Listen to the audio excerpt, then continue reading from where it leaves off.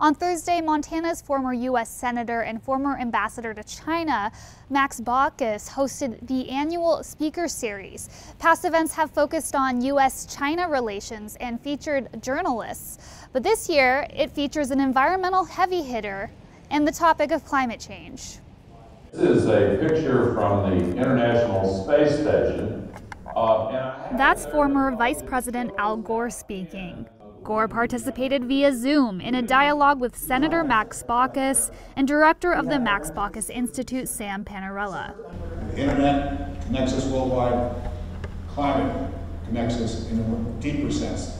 UN President Seth Bodnar sat front and center in the room filled with about 100 other people. Countless others tuned in online. The topic, well, it's one Baucus himself wasn't always too sure about. To be honest, several years ago, I wasn't too sure we'd get the job done. That as a state, a country in the world, to sufficiently address climate. But now, his perspective has shifted. I'm changing my mind now. I'm much more optimistic. I'm much more inspired. Hey, we're going to do this, but it's going to take a lot of effort. So I leave tonight very encouraged, very inspired.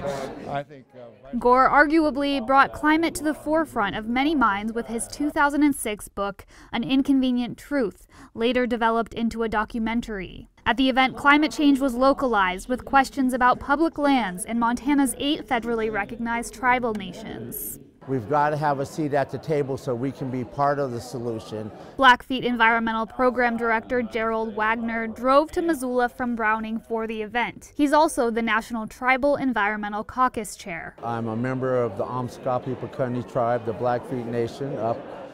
Wagner told MTN News Native Americans need to be involved in solutions, even though they already face impacts of climate change. A lot of people can leave the hurricane, go up in the mountains, leave the mountains, go down to the beach. This is all we got. We can't pick up and move. Are they going to give us any more land?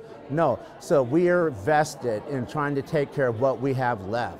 But the youth are ultimately what inspired this year's event. It was none other more than climate. Younger people care about it. So I thought I'd invite Al Gore to come and speak to us.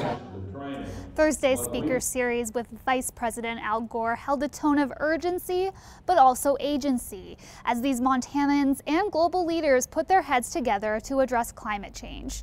In Missoula, Geneva Zoltek, MTN News.